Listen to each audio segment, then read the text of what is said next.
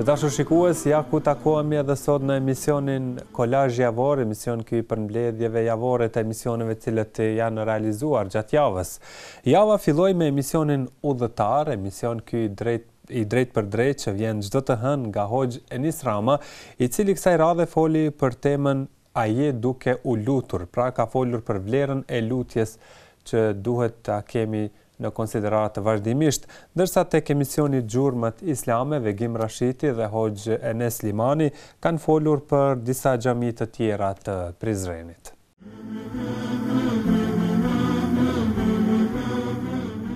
E kur të orientohemi mirë si duhet, ka Allahu xhallahu ala, atëherë padyshim se tjetër jetë është ajo, tjetër ndjenjë është ajo, tjetër kuptim është ai, tjetër pritim është ai.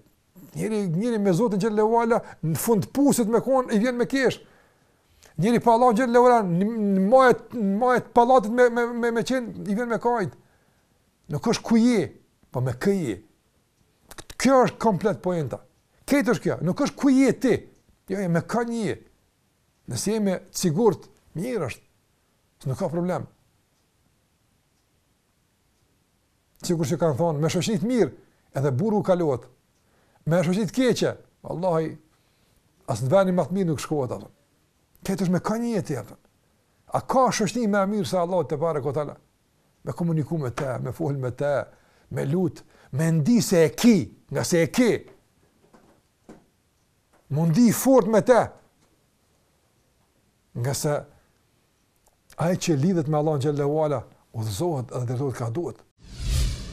Ti ngritim duart. Ta lutim Allah xhallahu ala. Bim dy goj, bën sejdë, lutë Allah xhallahu ala. Që Allah te barekotat na largon këtë telashe, këtë sprovë. Ki mu kënaq në këtë lutje. Para Allahut edhe kur të kanë i lumturi. Është vetëm rasti kur të kanë i lumturi. Edhe pse po kanë për shkak dhimbjes që ki, telashe që ki, ama para Allahut edhe lutja ka kuptim. Para Allahut fjala ka kuptim. Para Allahut edhe nënshtrimi është kënaqësi. Vallahi para çdo kujt më shkuam për ulë me lyp. Shpirti dham që të ka puna më lut ti njëri, po çka kemi s'ki çare. Me njerëz kështu. Para Allahut s'ka mendja kështu, absolutisht. Për ulë para Allahut është ngritje. Lutja është lumturi dhe buzëqeshje. Fjalët që dalin këto moment janë fjalët ndoshta më të sinqerta të mundshme që dalin. Nga se s'ki ndryshe pas më koni sinqert, nga se ti e din se ai e din që kom rana. Andaj i e sinqert. Kështu largon të lashët, kështu largon brengat. Kush flet vërtetën pas Allah xhallahu ala? Kush flet më vërtet se Allah xhallahu? As kush? Ja kush? Ai ka thon ud'uni astajib lakum. Më lutni ju përgjigjem, ai ka thon. Unë këtë gale se vaj. Ja se bëna nuk duhet më bëj gale përgjigjes. Ata e ka marr përsi për Allah xhallahu ala si obligim ndaj neve. Ai e ka marr, jo që ne obligojmë. E na çfarë gale duhet më bëjt? Qësaj. Ti bën e gale lutë apo lutesh që duhet? A ke formulu, a e gjynzu që duhet? A e kallzu fukara sa duhet? Këto të më kallzu. Et lutemi. Të lutemi të gjithë së bashku. Individualisht, familjarisht, kolektivisht, në çfarë do forme të kena mundësi, ta lutim Allahun e manduar. Që Allahu xhallahu ta largon këtë.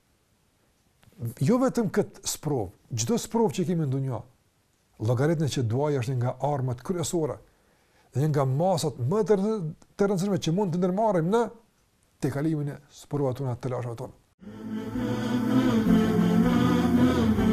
Dhe një person i quajtur që i thoshin Çatip Sinanik, domethënë kanë ngritur një xhami në lindjet e qytetit ton. Kjo është domethënë e shkatëruar, e renovuar më së një herë. Edhe ai lajmëron që gjatë kohës është shkatëruar, është renovuar më së një herë, edhe thotë renovimin e saj, renovuesin e saj dhe renovimin e saj ka bekuar i lumi Zot. Andaj e ka marrë emrin edhe xhamia Çarshis tash Bylmetit, i kanë thonë sepse ka gjend dikun shekullin 19 dhe 20 ka qenë edhe pazari në të cilin është shitur Bylmeti, është shitur djathi, është shitur gjithë bile shpesher. Pastaj edhe xhamia shojtur, xhamia Bylmeti. Shpesher dëgjojmë që ndonjëherë i thënë xhamia Gjizës, për shkak që është shitur më shumë, domethënë shitësit. Edhe sot e kësaj dite mbadh një mini pazar që fatkeqësisht e humbën hijeshinë e xhamisë, sepse pikërisht bash para xhamisë shitës ambulant shesin pemë, perime dhe fatkeqësisht humbat hieshia, mirë po ky është qyteti i Prizrenit me karakteristikat e veta, domethënë ka tregje të vogla, pazar gjinë të vogël dhe e bëjnë për ato që sot nifet. Vlen të theksohet do shumë e rëndësi se kjo xhamia, po xhamia Sinan Çatipit ka shërbyer si shkollë për nxënësit e ciklit të ulët fillor të shkollës 17 nëntori, tani që është Martin Logoreci, dhe e cila gjatë periudhës së okupimit ka shërbyer jashtëzakonisht në përmasa të mëdha, sepse gjithë nxënësit e një shkolle, duke ditur se para luftës shkollat kanë qenë në numër më të vogël dhe kushdo që ka jetuar e din që janë majtur 3 ndrime. Ndrimi paraditës, i mesditës dhe i mbrëmjes, dhe në të cilën vazhdimisht kjo xhami ka gëluar nga nxënësit. Ndërtimi i xhamive të kalumën, po edhe i objekteve tjera ka marrë emrin për shkak se njerëzit që e kanë ndërtuar nuk kanë pasur vetëm xhami që kanë ndërtuar. Për shembull Mehmet Kuklibeu shihet edhe tash, do ta shohim se ka pasur edhe dyqane, në numër të madh dyqaneve të ndryshme dhe ka qenë prej atyre të cilët në vazhdimsi, domethënë ka kontribuar për rregullimin edhe për mirëmbajtjen e ndryshme.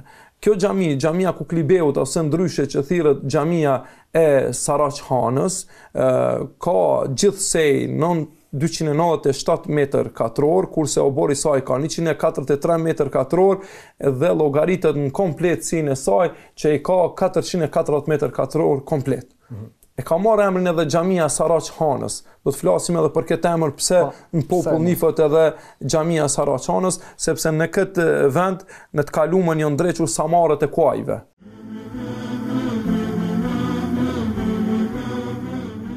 Emisioni Kontekst këtë javë solli temën e botës së fshehtë që shumë njerëzit i bën kurreshtar. Për këtë temë kanë folur Vegim Rashiti e Hoxha Gron Terziqi, ndërsa për rrëfimin sulmi në namaz u fol tek emisioni Rrëfimet Profetike me Ilir Ademin dhe Hoxhën Ahmed Kalaja.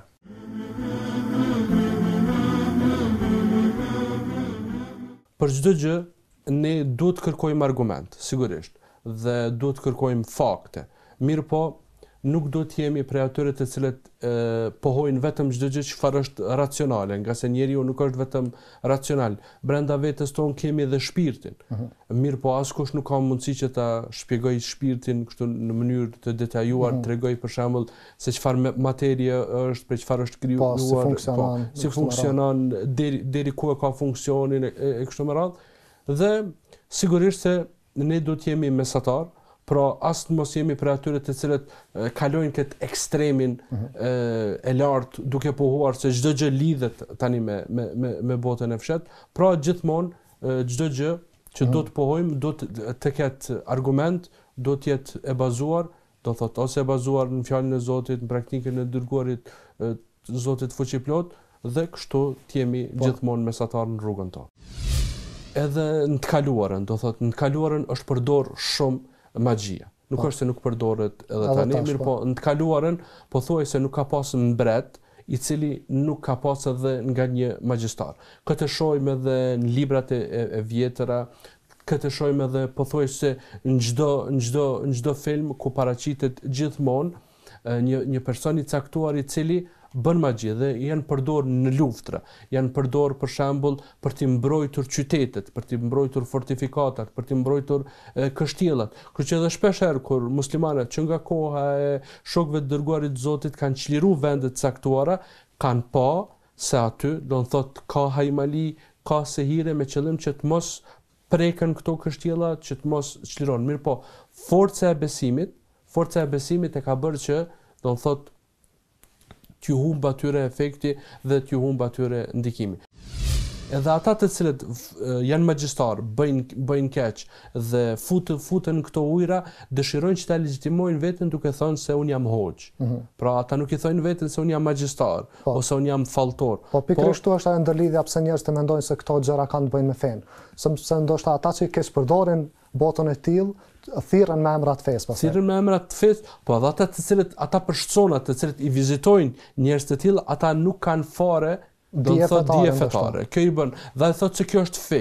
Ai ka mundësi për shembull, thotë ma sjell një gjel. Po. Dhe ka prej atyre thonë se pse pikërisht gjelin.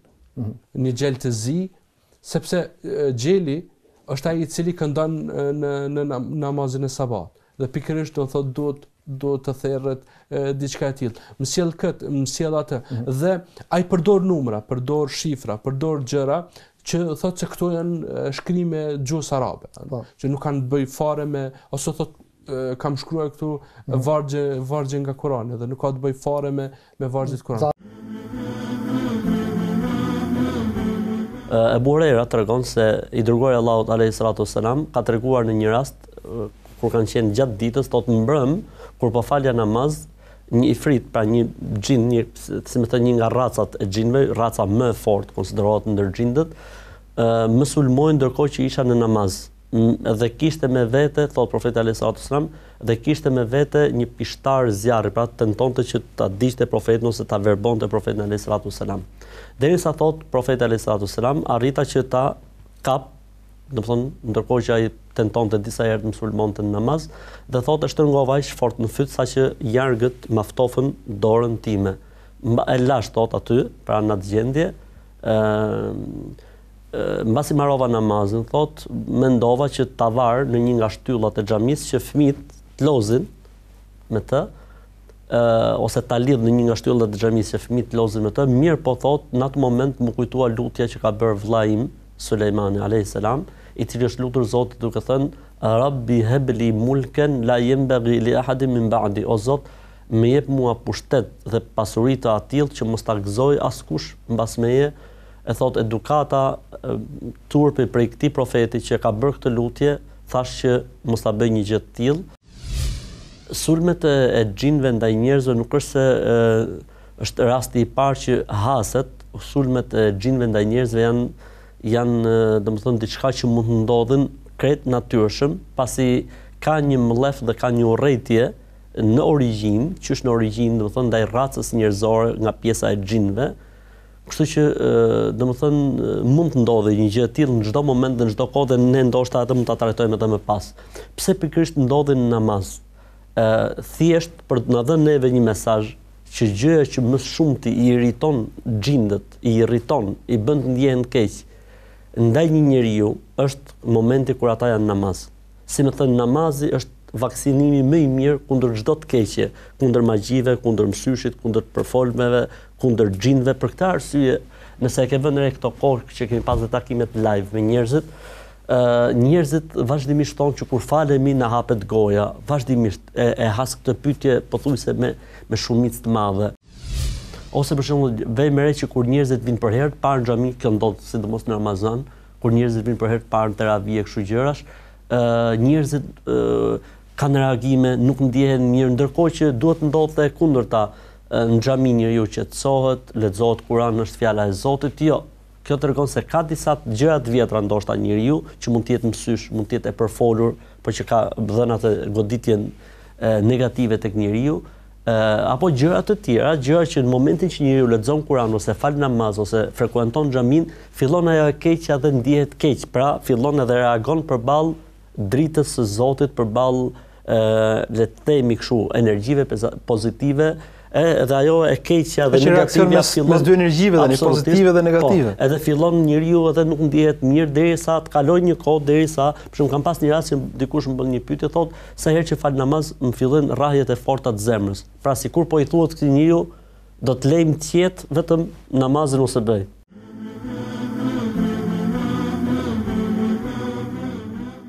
Arritëm tani tek dita e mërkurë, me qras do të sjellim 2 përmbledhje të tjera. Të shëndeti në fokus, Gentian Lita kishte të ftuar doktorin Petrit Leka, me të cilin trajtuan temën e stresit dhe ndikimin që ka në jetën dhe shëndetin e njerëzit.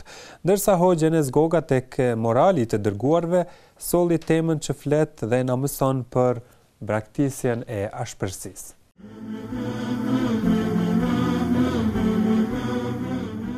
Me njeriu lind dhe stresi, por ja vlen domethënë që ne ta sqarojmë. Stres nënkupton edhe nga si fjalë, tendosje, emocionesh mendore ose tension. Pra një ndjenjë që krijohet në trupin e njeriu, si rezultati i veprimit të faktorëve të jashtëm dhe të brendshëm, por që ndryshojnë, pra e çrregullojnë ose si themon ty e ngacmojnë gjendjen ekuilibrin gjendjen aktuale të personit. Dhe këto kanë ndikime shëndetësore sigurisht, psikologjike, mendore, emocionale. Të gjitha ato fenomene që shfaqen mbas veprimit të një faktori këtij lloji nënkuptojnë në tërësi atë fjalë që quhet stres. Njeriu në tërësinë e tij kemi thënë që është i përbërë nga trupi, shpirti dhe mendja. Se në fillim krijohet trupi, embrioni, pastaj në të jepet shpirti, dhe pastaj me rritje zhvillohet truri. Truri është organi të menduarit. Të treja këto kanë kushtet e veta të funksionimit të tyre. Fëmia sapo lind qan, pse qan? Sepse kalon në një ambient të ri.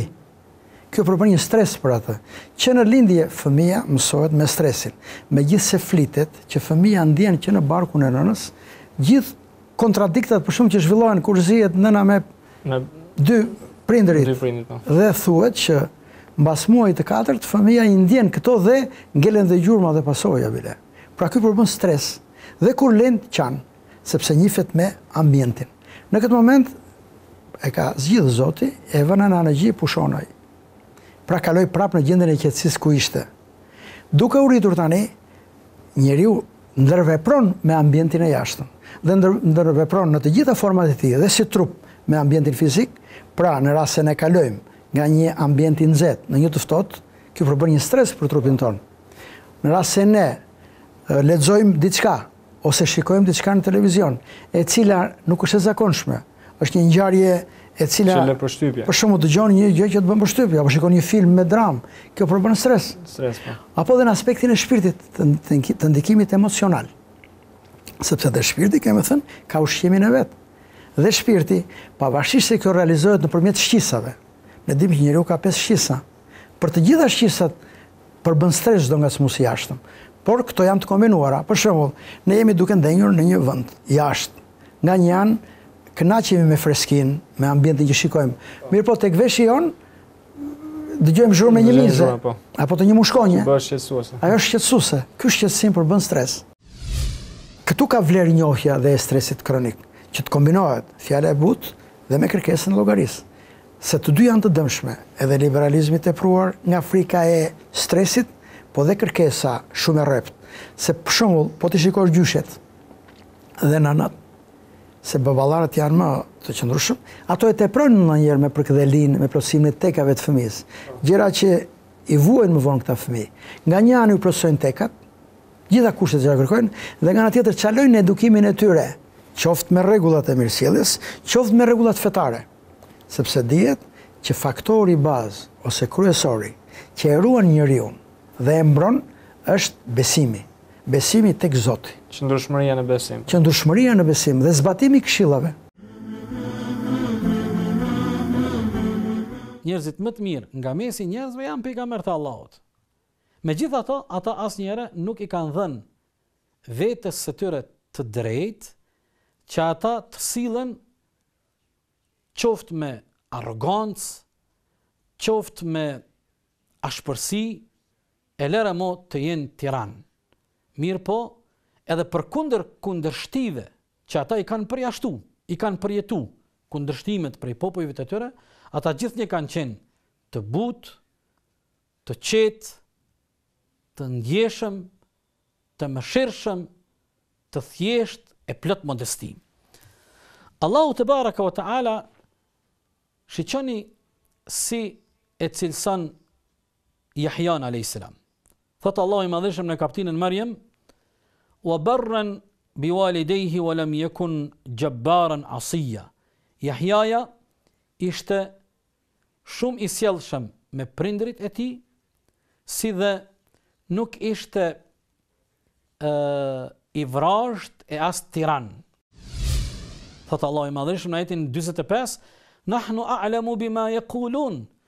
Ne, Allahu thot, e dim fare mirë çfarë po thon ata kundërshtarët e tu, çfarë po thon idhujtarët e Mekës, se si ata po e kundërshtojnë Kur'anin, shpallin dhe ty po të kundërshtojnë.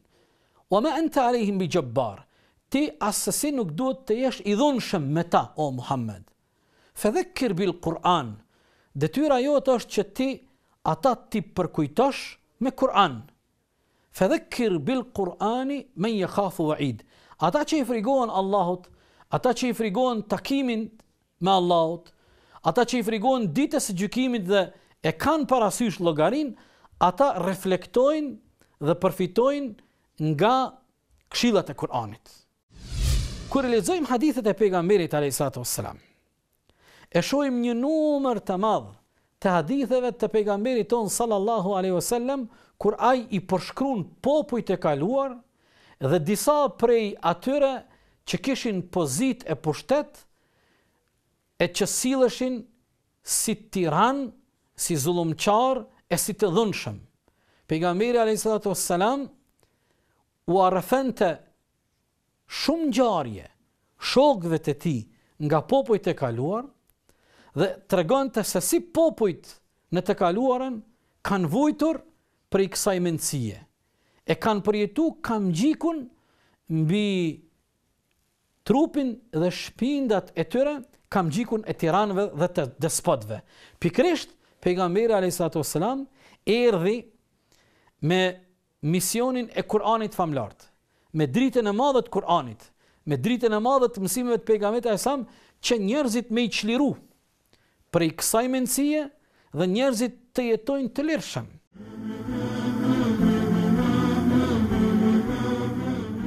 Emisioni Këndi i diskutimit edhe këtë javë kishte 2 të ftuar me të cilët kemi folur për solidaritetin. Të ftuar patëm 2 hoxhallarët, Abdurrahman Bejtullahun dhe Nexhmi Hoxhën, me të cilët gjithashtu folëm edhe për kampanjën e shoqatës Bereqeti që quhet Sofra e Ramazanit. Kurse emisioni Pedagogjia të dërguarit me Artur Matën dhe Hoxhën Mustafa Tërniqi sollën temën e edukimit të fëmijëve nga mosha 7 deri në moshën 10 vjeçare.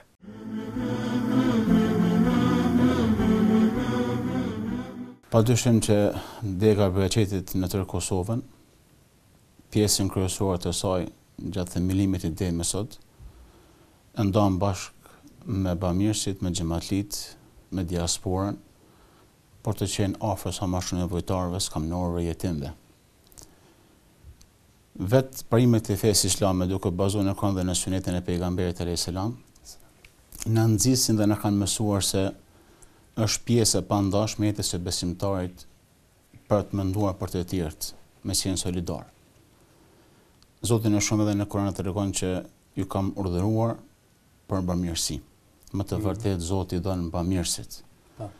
Dhe të njëjtën kohë kur pyet pejgamberi alayhis salam se kush nga robërit Zotit do më së shumti, ajo përgjigj duke thënë se ai që është në shërbim të tjerëve, ai po që ndihmon të tjerëve.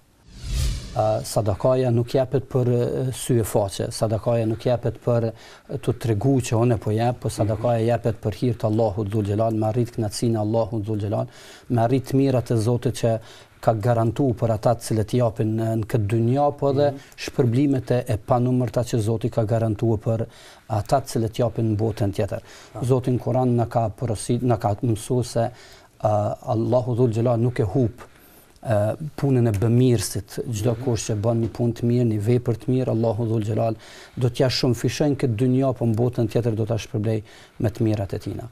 Pra, qëllimi kryesor i atyre që japin duhet jetë që të arrin kënaqësinë e Allahut dhul xhelal, po dhe normalisht të futin gëzimin dhe lumturinë në familjet e të varfërve, jetimëve dhe bonjakëve. Nuk ka mundësi me qenë bamirës çdo njeri nga ne. Që të kuptohet që është përzgjedhje e nga i madhi Zot. Dhe të njëjtën kohë i cili e bamirësinë sadakon lamoshën, padyshim që shpirti i tij qetësohet. Vjen një person tek pejgamberi selam i cili kishte shumë branga dhe shumë të lashe. I thotë dërguari Allahu thotë si më dal nga kjo situatë, nga kjo krizë, tha gjeni të varfër një për një ushqim dhe kur gjen një jetim, edhe ato kokën e tij. Çdo çime të kokës tij ka shërblime. Një ilaç shumë i vogël, dhe të njëjtën kohë është privilegj. Po ashtu që tha dhe kolega se nuk duhet na mashtruan kjo dynja që më në ngrit mendje se ne kemi bën një punë të madhe. Gjithçka kemi bë për hir të Zotit dhe të njëjtën kohë shpërblimi pritet nga i madhi Zot. Andaj bamirës është ai që Zoti ka zgjedh vet, bamirës është ai që Zoti ka zgjedh qoftë familjen e tij, qoftë qytetin e tij, qoftë fshatin e vet ku është, po është dhuratë nga i madhi Zot që ai përzgjedh këndon vet. Çështja e urdhrit do të thotë, shiko, në aspektin e rritjes fëmijës, formimit të tij, kalimit tani do të thënë nga një fazë që ishte pambushur 7 vjeç, tani 7 vjeç deri në 10 vjeç, derisa pejgamberi alayhi salatu sallam thotë muru auladakum bis salati wa hum abna'u 7 sinin, urdhërojini fëmijët tuaj ta falin namazin kur ata kanë mbushur tashmë moshën 7 vjeçare, është e qartë tani që fëmia në këtë moshë e percepton urdhrin. Prandaj dhe shikojmë nëpër shkolla sot, nuk mund të futet fëmia në klasën e parë fillore kur është 4 vjeç dhe as kur është 5 vjeç. Ai të paktën duhet të futet në moshën 6 vjeçare. Madje dhe në moshën 6 vjeçare, sipas studimeve përkatëse, perëndimore ose botërore mund ta quash, është vërtetuar apo është më thënë këshilluar në të njëjtën kohë, psikologët kanë thënë se edhe në këtë moshë nuk duhet t'i ngarkosh fëmijët me urdhra. Pra, po ta shikojmë në këndin fetar, ato përputhen gjërat përbashkë, janë gjërat të përbashkëta dhe përputhen bashkë. Dhe kur thot pejgamberi sallallahu alajhi wasallam që urdhërojini fëmijët tuaj për namaz në moshën 7 vjeçare, do të thotë që tani erdhi mosha, erdhi koha, tani është faza, tani është momenti që ky fëmijë arrin ta perceptojë urdhrin, por kjo s'do të thotë që edhe në këtë moshë tani ne do ta bombardojmë me urdhra. Tani shqyr që po na mëson feja se në moshën 7 vjeçare mund ta urdhërosh fëmijën, edhe fillojmë neve tani prindërit duke thënë fëmijëve, hajde këtu, merr atë, çoje këtu, bëj atë, nisu atje, shko këtu, bleje këtë, e kështu me radhë, vetëm duke ngarkuar. Jo, ai vazhdon të jetë fëmijë. Ai vazhdon të ketë botën e tij. Ai vazhdon të ketë hapësirat që don t'i shfrytëzojë sipas komoditetit që duhet të afrohet në varësi të psikologjisë së atij fëmie. Nuk duhet pra ta ngarkojmë. Edhe prandaj dhe ka ardhur çështja e namazit që nëse bëhet fjalë për ta urdhëruar për diçka konkrete, do ta urdhërojmë për namazin. Rreziku më i madh për fëmijën është kur ne kalojmë me të më pak kohë se sa kalon ai me njerëz të tjerë. Dhe për rrjedhoj ka 2 probleme. Problemi i parë, ai do imitojë njerëz të tjerë dhe jo familjarët e tij. Edhe e dyta, do të mësohet apo do bombardohet me botën e jashtme, që është ndërtuar me urdhra, është ndërtuar me të bërtitura, është ndërtuar me britma, është ndërtuar me fjalor që është i ngritur dhe është i krijuar domethënë për hir të interesave të këtij apo atij personi. Dhe fëmijët atyre familjeve janë formuar në varësi të sjelljes dhe menaxhimit të edukimit dhe formimit të problemeve të ndryshme që kanë pasur familjet e tij. Atëherë çfarë ndodh?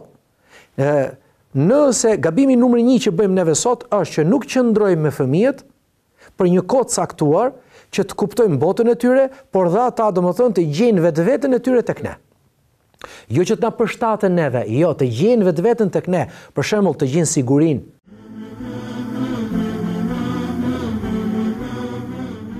Arritëm tani në ditën e premtë këtu tek emisioni Kolazhi javor dhe në vazhdim do të ndjekim përmbledhjen nga emisioni Përtej të Cërimës me Hoxhën Ekrem Avdiu.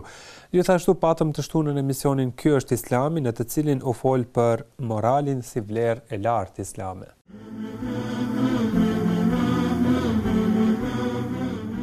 Ramazani është muaj i cili vije pavarësisht gjendjes sonë. Ka situata në të cilat ne mbase edhe lirohemi prej agjerimet. Zoti na ruajt me qenë kohë lufte, edhe u duhet luftëtarëve ose mbrojtësve ose çlirimtarëve ma shumë freski, ma shumë gjëra të tilla. Mirë, por ne sigurisht se po e shohim më tepër se 90% popullatës jemi ne. Jemi në përshpia, edhe me uqut dikush me thonë jo, Ramazanin ndoshta do të me shty, pastaj me fillu me si me thonë, prej katit 10 me i shkapërderë dhe ta jastëkët me pupla, se gjoja Ramazani ose agjerimi po dobësoj ka imunitetin, gjo që askush deri sot nuk e ka thonë. Edhe askush sigurisht edhe nuk do ta thot, e kam fjallën për njerëzit që janë në gjendje të shëndosh, në gjendje të fortë, apo kuptona ja. Në një farë mënyre ka qenë shumë e panevojshme që të flitën gjonat këtilla. Pra ne mund të jemi të shëndosh apo të smur, mund të jemi në hall apo në rehati, Ramazani vjen. Dalin dikush njerëz që një mend ju mungon edhe kompetenca, ju mungon edhe korrektësia, ju mungon edhe konstruktiviteti. Është e tepër. Si duhet vepruar njerëzit kur ka spekulime të këtilla hoxh? Një pjesë të madhe do të më shpërfill. Por nëse megjithatë ne nuk jemi në gjendje, po mendoj këta çto pajisje me çka kanë brenda dhe me çka na ofrojnë, nuk na lën me u pavarësu gjithsesi, na kanë kap e din ajo batuta që ka thonë o bab e zuna hajnin, ka thonë po bjere, ka thonë s'po vjen, po lëshoj, ka thonë s'po lëshon, na kanë kap pra s'po na lëshojnë neve, edhe jemi të ndikueshëm gjithsesi. E tash kur njeriu lexon ose dëgjon diçka të tillë, e dim se ku do të më u drejtu. Fes'elu ehle dhikri in kuntum la ta'lamun, pyetini, Allahu i madhruar thot ata që dinë nëse ju nuk dini. Lexojmë një dokument që ka lëshuar sot BSH-ja, vetëm një pjesë lidhur me agjerimin ku ka folur, pra ka dhënë disa rekomandime, ndërto kanë shkruar se pra Organizata Botërore e Shëndetësisë, njerëzit e shëndetshëm duhet të jenë në gjendje të agjerojnë gjatë këtij Ramazani si në vitet e kaluara, ndërsa pacientët me COVID-19 mund të marrin parasysh lejet fetare në lidhje me prishjen e agjerimit në konsultim me mjekët e tyre, siç do të vepronin me ndonjë sëmundje tjetër. Pra këto janë pra këshilla lidhur me agjerimin, ndërto kanë përmendur edhe çështjen e mënyrës së të ushqyerit me ushqime të freskëta me ujë të bollshëm. Mos me kon modestia, kisha thonë e kanë marrë prej meje. Pra kjo që përsëritet çdo vit, edhe që ta pak më herët. Kjo është logjika, ne e kuptojmë për ibadetit, e kuptojmë edhe për agjerimet. Allahu nuk ka dashur me na vështirësu. Allahu me agjerim nuk don me na myt. Nuk don me na myt. Nëse je i lodhën ose e ki smundjen ose e ki, domethënë Allahu nuk don me të myt me agjerim. Edhe nëse ti e di, për shembull mjeku thot, shef, ti gjendjen shëndetësore e ke të brisht. Domethënë je i lodh. Me bo me agjeru mundesh me vdek. Hoxha do të me thonë, ti e ki haram me agjeru. Domethënë kjo është çësia. Mirë, por nuk kemi nevojë na për shkak se dikush nuk mundet me agjeru, me thonë hajde t'ja ushtim Ramazanin edhe atyne që munden me agjeru. Hadithet e profetit alayhi salatu wasalam janë të mbushura me porosin dhe nxitjen që besimtarët të jenë të moralshëm. Nga si thuash specifikat e moralit në fenë islame është se morali nuk është një sjellje e thjeshtë. Përkundrazi, ajo është pjesë e pandashme e cila ka të bëjë me besimin në tërësi. Pra nuk është një sjellje e zhveshur nga pjesa e doktrinës dhe besimit. Përkundrazi, madje nëse do të shfletojmë librat islam, do të gjejmë që shumë prej dietarëve për të treguar vlerën dhe pozitin që ka morali e kanë vendosur tek çështjet e doktrinës, për t'i dhënë asaj të rëndësisë se shpesh herë njerëzit gabojnë duke menduar se doktrina është e rëndësishme, ajo padyshim që është e rëndësishme dhe anashkalojnë moralin. Kështu që këta dietarë për t'i vendosur njerëzit, si thua, për të qenë koshient se morali është i rëndësishëm, po aq sa doktrina. Aisha radhiyallahu anha, bashortja e tij, thot, kur e pyesnin për moralin e profetit alayhis salam, thoshte, morali i tij ishte Kurani. Profeti Muhammed alayhis salatu wasalam e përsosi atë me veprat, me fjalët. Theksin profeti sallallahu alaihi wasallam ka rëndësia moralit në këtë hadith. Janë dërguar për të plotësuar moralet e mira. Në fakt, gjë më e rëndësishme në Islam është doktrina. Po aq rëndësishme janë edhe adhurimet. Pra, si thua, në një shkallë më lartë se morali. Por këtu profeti sallallahu alaihi wasallam ka vënë theksin tek morali, sepse këto janë të lidhura ngushtë me njëra tjetrën. Nuk mund të ketë besim pa moral. Sikurse nuk mund të ketë moral pa besim. Sepse nga veçoritë e moralit në Islam është se moralet nuk përfitohen nga shoqëria, nuk janë, si thua, pasojë shoqërisë apo traditave që kanë shoqëritë të caktuara. Pra moralet islame nuk janë traditat e arabëve. Veprat nuk janë thjesht gjithmonë treguesi devotshmërisë. Sepse shpesh herë dhe munafikët dhe hipokritët, të cilët Allahu thotë do të jenë gradën e fundit të zjarrit, shpesh herë vinin profetit për t'i bërë qefin, sa ata brendësitë e tyre fshehenin armiqësi dhe urrëtie për Islamin, për muslimanët, për profetin. Shkonin në safet e para, në rreshtat e para kur profeti fali. Gjithë gjallëri për treguar që edhe ne jemi, pra, i shfaqeshin profetin. Megjithatë, ata mbetën përsëri hipokrit. Profeti solli një shembull. Solli një grua e cila i than, o i dërguari i Allahut, është një grua e cila falet shumë, agjeron shumë, por është e keqe me komshit. Pra është njëri pa moralshëm, njëri i cili sjell vetëm probleme, sjell vetëm trazira. Profeti alayhi salatu wasalam tha, ajo është në zjarr.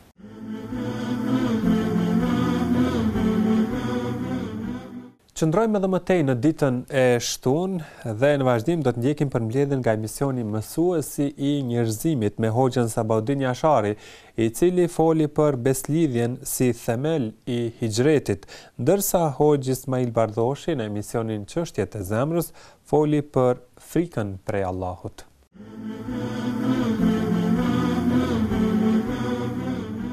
Beat al-Aqaba al-Ula, ose beslidhja e para Akabes. Akabeja është një vend afër Minas. Minaja është një zonë afër Mekës, edhe në këtë vend që quhet Mina, haxhillarët rinë me një ditë para se të shkojnë në atë qëndrimin kryesor që është në Arafat, edhe 2 ditë ose 3 ditë me fjalë pasi kthehen prej Arafati. Dhe aty me fjalë themi vendosen haxhillarët. Shkoi pejgamberi alayhis salam dhe tashmë medinasit kishin ardhur përveç haxhit, e dinin me fjalë se me këtë do takohen. Pa kishin ardhur me qëllim, kishin ardhur me mision të përcaktuar, si më thënë me qëllim të përcaktuar. U taku me pejgamberin alayhis salam, u prezantu pejgamberi sallallahu alaihi wasallam me ta. Mi po tashmë ishin të përzier mes fisit Eus dhe fisit Khazresh, dhe këto ishin dy qytete, dy fise shumë të mëdha, për cilat ne folëm, si më thënë, para. Cilat ishin edhe në konflikt me një tjetër. Edhe ishin në konflikt me një tjetër, por që këtu kishte filluar ai bashkimi i parë, si më thënë, dhe kishte kuptuar që Islami është për tek këtyre ndasive etnike, gjuhësore, farefisnore etj. Me radhë. Dhe këtu pejgamberi alayhis salam pasi u prezantua me ta pak më në detaje, u mori një besë. Tashmë mi ata kishin ardhur për të marrë diçka më tepër nga Islami. Ja, për të marrë përgjegjësinë në një mënyrë. Bukur. Por po të shikojmë ne, do të bëjmë një lloj krahasimi mes përgjegjësive të Beat al-Aqaba al-Ula ose beslidhjes parë dhe beslidhjes dytë, kemi ndryshim rrënjësor.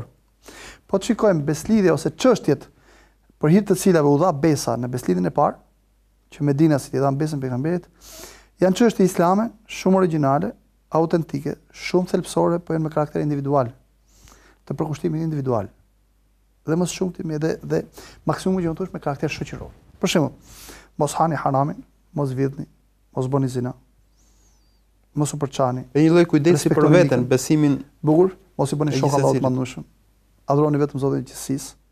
Pra janë me karakter çfarë? Të përkushtimit personal. Respektoni mikun, respektoni familjen. Këtu. Bukur, çfarë tregon kjo?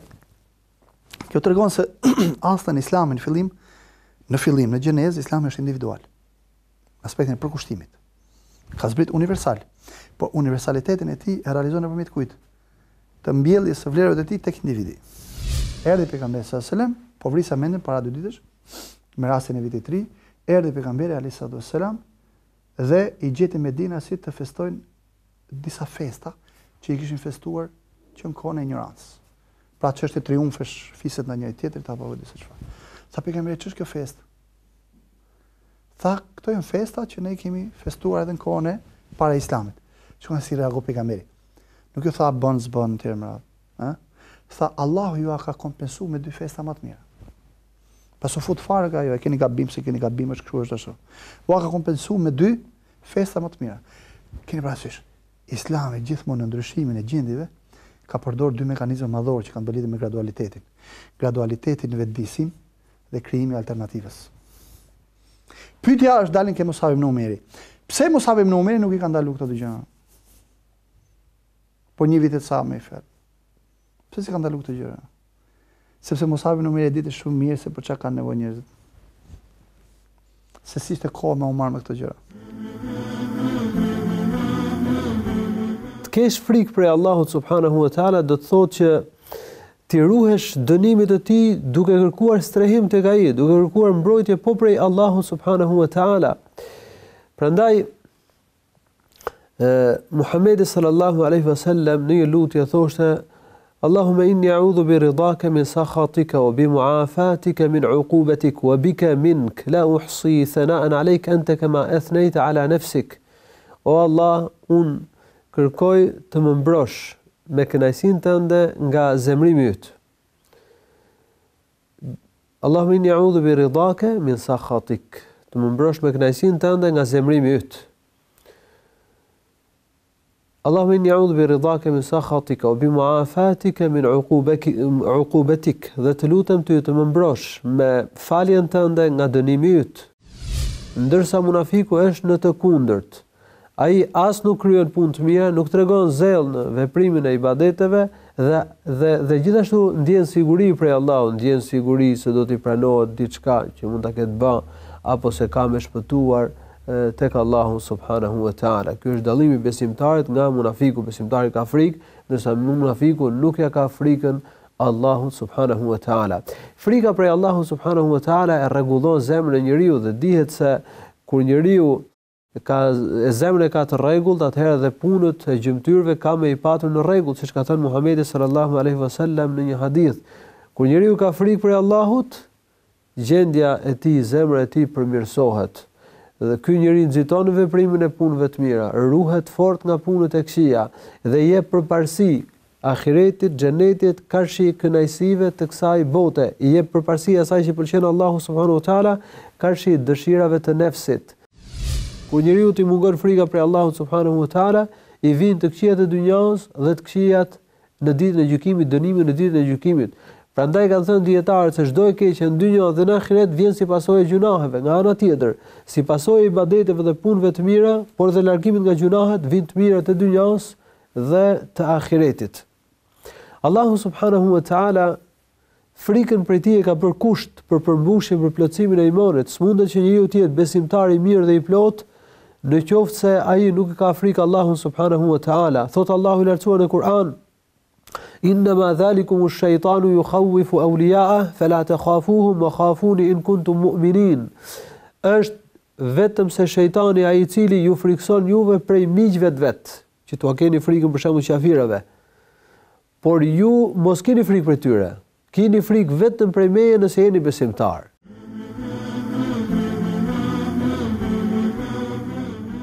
E tani do të sjellim edhe dy përmbledhje të fundit për këtë javë. Tek emisioni Në Fokus, Julian Gjerahu kishte të ftuar Endricacin, me të cilin folën për marketingun digital. Ndërsa tek emisioni I dërguari në Arfan, Hoxh Bajram Karabegu ka folur për porosin e Nuhut alayhi salam.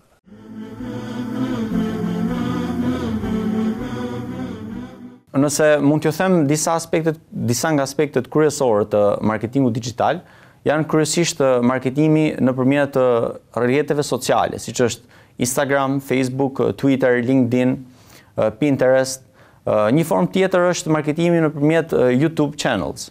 Pra, kjo bëhet nëpërmjet dy formave kryesore, kryesisht nëpërmjet një profili që një kompani apo një individ mund të krijojë për llogaritë të tij në YouTube, ashtu siç mund të përdori dhe hapësirat që ofron në YouTube, nëpërmjet banerave të sponsorizuar nëpërmjet Google Ads, ose ndryshe quhet pay-per-click way of marketing, kjo në gjuhën teknike të marketingut digital. Gjithashtu një formë tjetër, për shembull, nëse keni vënë re, janë blogjet, të cilat mund të flasin për interior designin apo një blog për një ushqyerje të shëndetshme etj etj. Po, madje është një nga industritë shumë fitimprurse për individët cilët e përdorin në mënyrë shumë të zgjuar, pra hapësirën në media sociale. Shpesh në zhargonin e përditshëm, për shembull, ne themi që nëse ke një faqe biznesi në Facebook dhe ti do të promovosh një shërbim apo vendos një foto një produkti të ri që ke dhe i jep ekzekuton komandën si thua publish now apo të promocionit në Facebook. Dhe shpesh personat thonë që unë me këtë veprim thonë që unë di të bëj një marketing online. Po ky është opsioni që Facebook përdor për të si thua për të futur në trik këto persona, pra për të joshur që nëpërmjet këtij buxheti kaq të ulët që mund të ofroj si opsion, ti do të arrish do të kesh kaq reach si klient apo konsumator apo audiencë potenciale online. Mirë, po kjo është vetëm fillimi dhe vetëm baza që kryesisht shërben vetëm për një komunikim si thua të përgjithshëm dhe si thua sipërfaqësor, pa u futur në detaje. Audienca dhe çdo lloj audiencë sot është online, është në internet. Kohën më të madhe njerëzit e kalojnë në internet. Nuk e kalojnë më në fatkeqësisht se themi mirë është njerëzit merren me aktivitete sportive, pas është mirë për shëndetin, për mendjen e tjerë. Por duhet parë që një kompani nëse thotë që trendi thotë që audienca është online dhe unë si kompani them jo do të targetoj në forma tradicionale se aty janë njerëzit, kjo është e gabuar. Pra, se ti në momentin që di se një target grupit caktuar apo shumë njerëz sot e përdorin rrjetet sociale dhe ata e duan diçka tani shpejt dhe nuk kanë nevojë që të ndjekin televizion apo po, jemi në bumin e shitjeve online. Kam raporte, domethënë nga shumë biznese, të cilat shitja e produkteve në ambientet fizike ka rënë, ndërkohë që shitja e produkteve në mediat online, pra ku dërgohen nëpërmjet postës apo nëpërmjet kanaleve të logjistikës që vetë bizneset kanë, është rritur jashtëzakonisht shumë. Pra, nga viti në vit rritet çdo vit me 20% si thua kërkesa për produkte online apo shërbime online. Kur Nuhut alayhi salatu wassalam i erdhi vdekja, i thiri 2 bijtë e tij dhe i tha: "O bijtë mi, dëshiroj që t'ua lë një porosi, t'ua lë një emanet timin që ta vazhdoni edhe jo. E kjo është, ju urdhëroj me 2 gjëra dhe u ndaloj nga 2 gjëra." Pastaj filloi që t'ua sqaroj se çka i urdhëroi dhe çka i ndaloj. Fillimisht tha: "Anhaakuma ani shirki wal kibr." Thot u ndaloj nga shirku, politeizmi, thot edhe el kibr, mendje madhësia. Dhe pastaj vazhdon dhe thot dhe ju urdhëroj që ti shoqëroni vazhdimisht këto 2 gjëra. Tha ta shoqëroni fjalën la ilaha illa Allah, se më të vërtet ajo fjalë, po nëse të vendoset në njërin anë të peshorës, dhe në anën tjetër të saj vendoset toka, qiejt dhe çka ka mes tyre. Thot dijeni se kjo do të rëndoj më shumë, do të rëndoj fjala la ilaha illa Allah në peshore më shumë se sa toka, qiejt dhe çfarë ka mes tyre. Dhe pastaj tha dhe ju urdhëroj që ta shoqëroni vazhdimisht fjalën subhanallahi wa bihamdihi, sepse ajo fjalë, do thot subhanallahi wa bihamdihi, është dhikri, përmendja që ja bën Allah azza wa jall çdo gjë në këtë gjithësi, dhe si shkak i asaj fjale, si shkak i kësaj përmendje, këtij dhikri, Allahu azza wa jall e zbrat furnizimin dhe rrezikun për banorët e tokës. Kjo është në pika shkurta ajo që Muhamedi alayhi salatu wasallam ua kishte rrëfy shokëve të tij nga porosia e Nuhut alayhi salatu wasallam që ja kishte lënë 2 bijve të tij. Padyshim që njeriu kur është në momentet e fundit jetës kësaj bote, fjalët më të sinqerta, këshillat më të qeltra, ua drejton në ato momente të dashurve të tij. Jo njerëzit e thjesht që i kërcënoi se nëse bëni shirk nuk ua fali, por ju drejtua edhe pejgamberve. Kur i përmendi ata në suratul An'am, tha në fund të këtij grumbullit madh pejgamberësh që u përmendën 18 pejgamber radhas njëri pas tjetrit, tha la in ashraku la habita anhum ma kanu ya'malun. Po këta pejgamber të gjithë që ne ti përmendëm emrat dhe ti treguam ngjarjet e tyre, po nëse dikush prej tyre bën shirk, ja azgjësoj veprat, pa marrë parasysh kushdo që është ai. Dhe mbi të gjitha në suratul Zumar ju drejtua Allahu azza wa jall pejgamberit sallallahu alaihi wasallam, jo me një qëllim tjetër, vetëm se të na tregoj neve që vim pas ti, shëmtueshmërinë e shirkut.